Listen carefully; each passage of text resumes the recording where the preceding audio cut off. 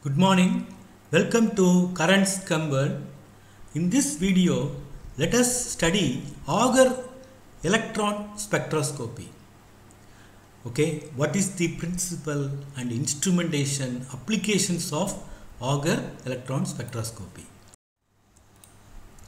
Okay, let us consider 1s orbital. This is 1s orbital K shell. And this is 2s orbit. Let us consider an atom. Let us consider an atom with 1s orbital having 2 electrons.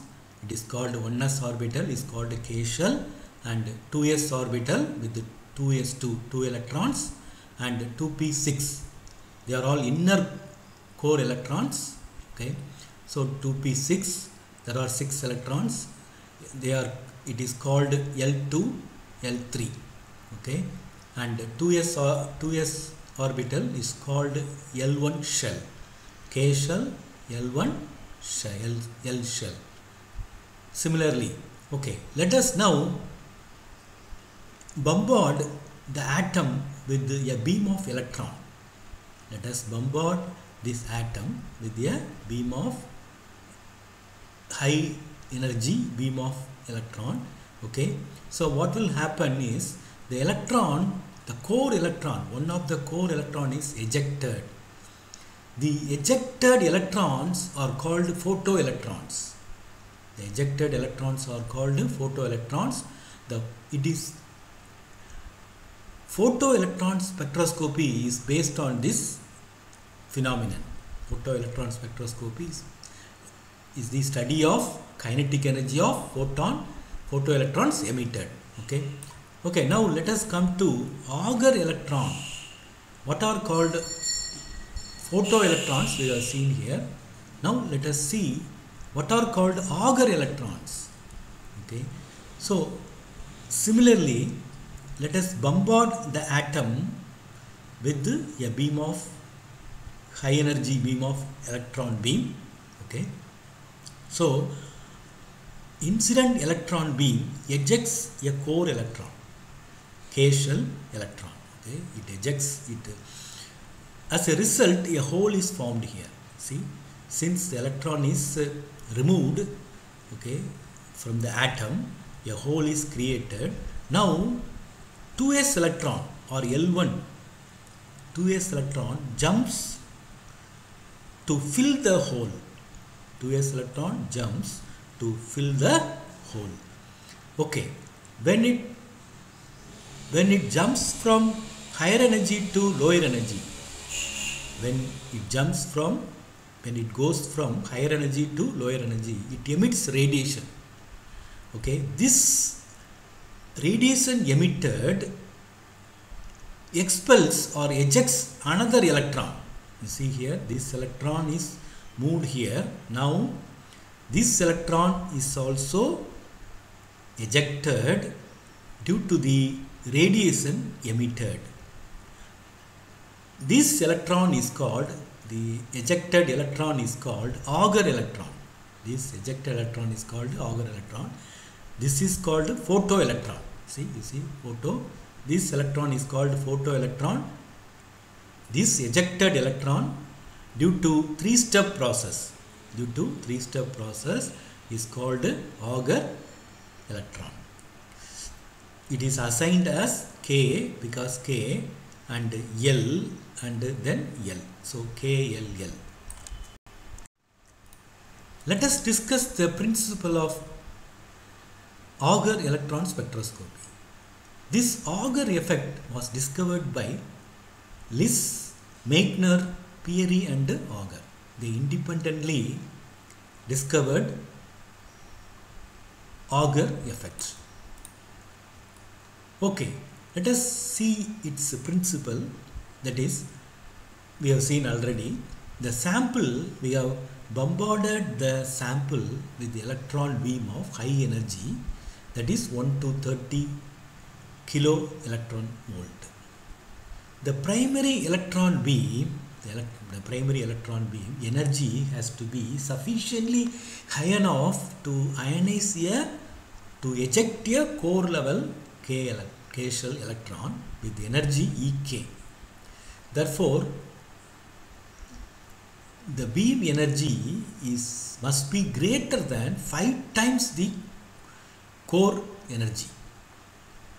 Okay, there are 3 steps process occurring in Auger effect or Auger process. There are 3-step process.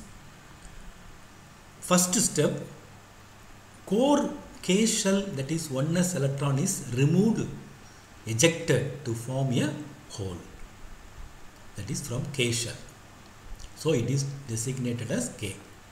Electron from a higher energy level fall into the vacancy, that is electron from a higher energy L shell fall into K shell, into the vacancy in the K shell. So it is designated as L. Now the radiation emitted due to this due to the second process will further eject weakly bound electrons in the outer shell L. So the Auger electron is designated as KLL. So the emitted electron is called Auger electrons and designated as KLL based on their origin. The kinetic energy of the ejected electrons, the kinetic energy of these emitted or ejected electrons are measured and plotted against number of electrons emitted of that particular kinetic energy. Okay, now let us see Auger electron spectrum. You will clearly understand what are Auger electrons and all. This is the Auger electron spectrum for copper nanoparticles. Okay, and the emitted Auger electrons will have a kinetic energy. The emitted Auger electrons will have a kinetic energy. It is given by E equal to Ek minus EL1 minus EL2. Ek equal to core level energy. Core level energy, that is K shell 1s orbital shell. EL1 first outer shell, that is L shell, and EL2 2p orbital energy, subcell energy, that is EL2. The Auger spectrum for copper nanoparticle is shown here. It plots the number of electrons emitted, that is intensity, counts per second, as a function of kinetic energy of the emitted electron. Since see here, the intensity of the Auger peaks are small, since the intensity of the Auger peaks are small, hence AES are plotted in derivative spectrum, in derivative mode. The AES spectrum is always shown in a derivative spectrum as a derivative spectrum. This is a derivative spectrum. Okay. Let us now see Auger electron spectroscopy instrumentation. The spectrometer consists of the following important components. It consists of ultra high vacuum chamber, okay, to produce high vacuum. The sample is placed here, and 2 electron gun. You see here, electron gun is a source of electron beam to eject electron, okay, to produce a hole. Ion gun is used to remove adsorbed gases on the target. It is also used for sample cleaning. Ion gun is used for sample cleaning or for in-depth thin film analysis. Thin film analysis. Fourth one, electrostatic energy analyzer. It is also called CMA, electrostatic energy analyzer. This is here, this is here. Okay, it is also called CMA, cylindrical mirror analyzer. It has a larger electron transmission. It has a larger electron transmission. The electron emitting spot on the sample where the electron is emitted, it is imaged by the CMA, cylindrical mirror analyzer. The electron emitted spot from the sample, target sample, is imaged by the CMA. An electron beam is focused onto a sample, and emitted electrons are deflected around the electron gun. Okay, an electron beam is focused onto a specimen, and emitted electrons are deflected around the electron gun to reach the electron detector, and it is processed, the data is processed by computer.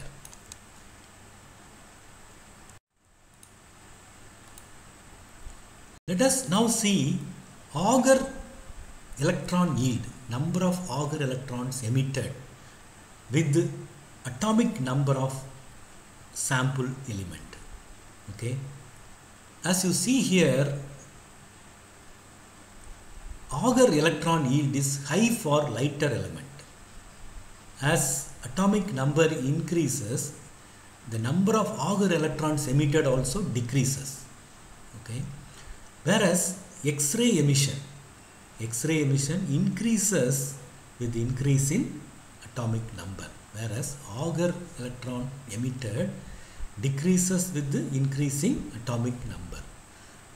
Okay, let us figure shows number of Auger electrons emitted, that is yield as a function of atomic number.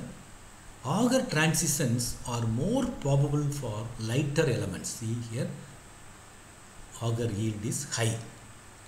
X-ray emission yield becomes dominant at higher atomic number. So the probability of Auger process is high for lighter element for transition KLL. For heavy elements, the probability is higher for LMM, that is L shell, M shell, M shell, based on their origin. Auger electrons are labeled based on their origin, or M shell, N shell, N shell Auger transition. What are the applications of Auger electron spectroscopy? Auger electron spectroscopy and electron spectroscopy for chemical analysis, ESCA, is very important. Both are similar technique. They are very important analytical techniques used in material science to investigate the molecular composition of the surface and their structures and their electronic properties. It can be used to distinguish between even the element and their oxidation state. For example, energy required to remove from Fe2 plus Fe3 plus ions are more than ferrous atom, because they are already positively charged. It is very difficult to remove electron from these than this. The emitted Auger electrons labeled based on their origin are detected and analyzed. The peak positions correspond to kinetic energy of Auger electrons emitted that are used to identify the elements present and their chemical composition. It is a non-destructive technique. It is useful for only conducting sample. Insulators are difficult to study due to surface charging. Thank you for watching. Please share and subscribe. Thank you again.